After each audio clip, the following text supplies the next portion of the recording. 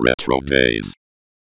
We talk about electronics and home media a lot here at RetroDaze, but as prevalent as movies and video games were, board games were arguably even more pervasive, lurking in the closet, toy chest, attic, basement, or playroom of nearly every family.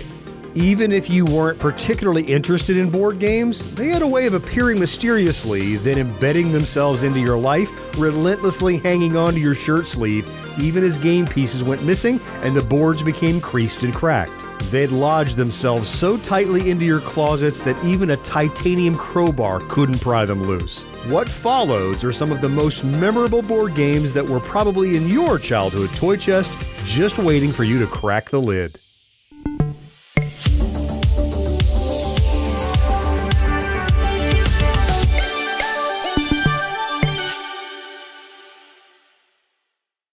Clearly, we have a strong connection with board games, no matter if we played them as a last resort on a rainy day when the electricity went out, or if we set up weekly game nights with friends and family. The games were always waiting patiently, never imposing themselves on us, biding their time until the planets aligned and someone said, "Hey, I'm kind of in the mood for a game of Monopoly."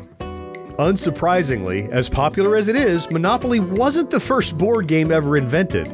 That distinction goes to Sinet, played by ancient Egyptians in 3500 BCE. The two-player game can still be played today, though since the original rules aren't known, historians Timothy Kendall and R.C. Bell reconstructed gameplay mechanics based on pieces of text mentioning the game. Another game that looked very much like checkers was carbon dated to about 3000 BCE in the ancient city of Ur in southern Mesopotamia, modern-day Iraq. In addition, backgammon, mayhem, and the royal game of Ur are also on the list of oldest known board games. Our old friend the Industrial Revolution, though, can be thanked for the birth of modern board games, mostly puritanical in nature, starting in the 19th century with examples like A Traveler's Tour Through the United States in 1822, The Mansion of Happiness in 1843, and Milton Bradley's The Checkered Game of Life in 1861. This last one is likely the only familiar game to most viewers, as it remained popular through its evolution, eventually being reimagined in 1960 as the Game of Life. Monopoly certainly wasn't the first board game I owned as a kid, but it stands out as one of the most often played in those early years. Though the game can be traced back as far as 1903, when Lizzie Magie created what was then called the Landlord's Game. It wasn't published as Monopoly until 1935, though, by Parker Brothers. Along with the name change also came some rule changes, including one about taxation. Interestingly, this went somewhat against the original intent of Magie, who created the game as an educational tool and to explain the single tax theory of Henry George, according to Wikipedia. I wouldn't be surprised if most of our parents already owned a copy before we were born. It feels like the game has been omnipresent throughout my life, much like chess and checkers. It was also known as the game we never finish, at least in my house. The extended gameplay paired with rambunctious kids didn't exactly create the perfect environment for a game like Monopoly.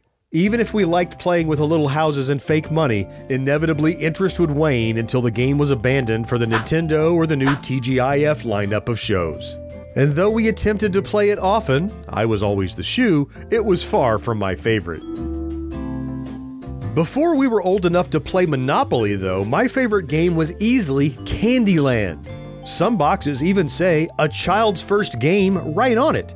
And to be sure, this is an incredibly simple game for a much younger set, but as a kid there was something thrilling about traversing Candyland and meeting all the fantastical characters along the way. Like Monopoly, Candyland came out long before the versions we were playing as kids.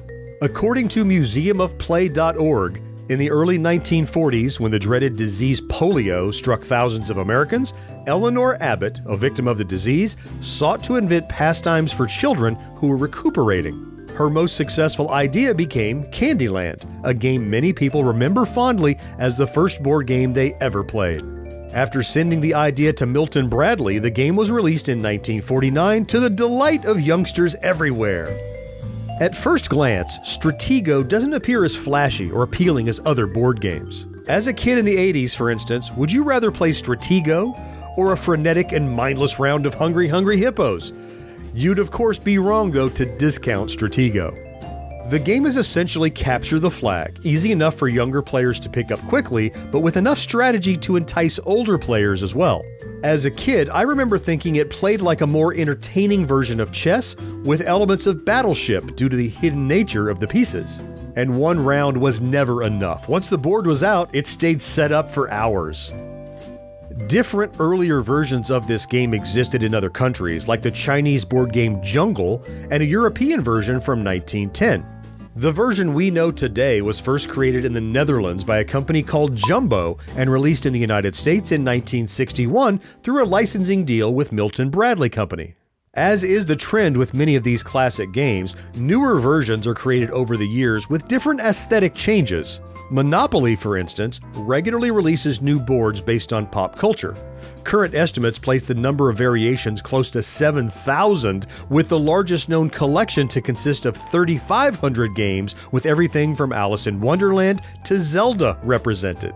Stratego, though, doesn't boast nearly as many variations, but there are at least a few, including titles like Ultimate Stratego and Electronic Stratego.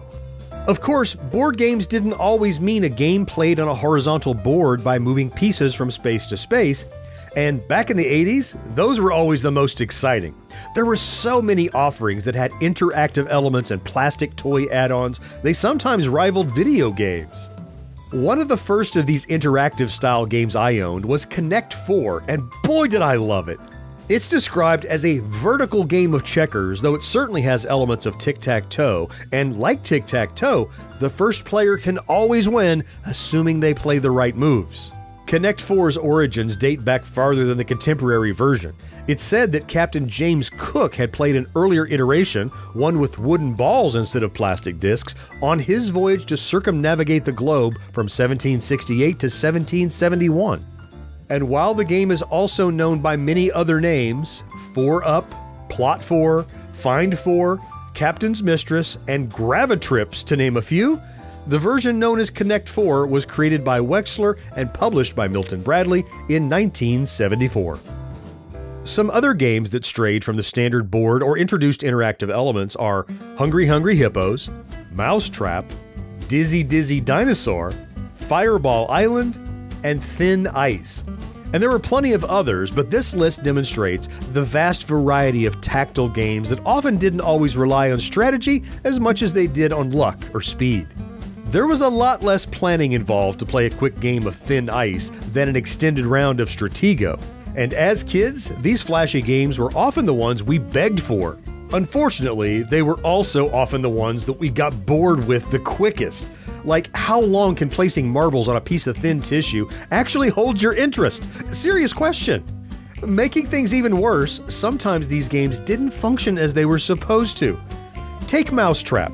This was closer to a standard board game, only gameplay necessitated the construction of a Rube Goldberg device, the titular trap, which consisted of 25 pieces. I don't remember ever actually playing through a full game, and more often than not, we'd try to just set up the trap to see it work, which didn't always happen. Of course, that isn't to say we didn't all enjoy repeatedly slapping hippo tails or dodging marbles as they raced to knock us off our path. Another genre of board games that became pervasive, especially through the 70s and 80s, were licensed games based on television shows or movies. These included, but certainly were not limited to, E.T. the Extraterrestrial, Welcome Back Kotter, Teenage Mutant Ninja Turtles Pizza Power, Happy Days, Knight Rider, Kojak, and the ALF game. It was exceedingly rare for this type of game to be good, banking instead on the property they were based on to do most of the heavy lifting in terms of sales. In fact, checking aggregate review scores on BoardGameGeek.com reveals that not a single game mentioned was able to break 5 out of 10, with most hovering around 3 to 4. The only game of this type that does break 5, not by much, is Clue. Though to be fair, the movie was based on the board game rather than the other way around, and the game itself was based on murder mystery scenarios that musician Anthony Pratt watched in European country mansions as he played piano. Now, left off our sprawling list today, and purposely so, were any games with electronic or media elements because we're holding those back for their own videos. as much as we wanted to jam Nightmare and Dark Tower onto today's list, we knew to do them any justice at all, we would have to wait. Still, that left plenty to talk about, and even more not discussed, which leads me to my question of the week: what were some of your favorite board games from when you were a kid? I'd love to hear about it down in the comments, and if you enjoy our content, please consider liking this video, subscribing to the channel, and maybe even activating that ubiquitous notification bell. It really does make a huge difference. Let's meet again next week to celebrate Yesteryear right here on RetroDaze. Clicky clicky.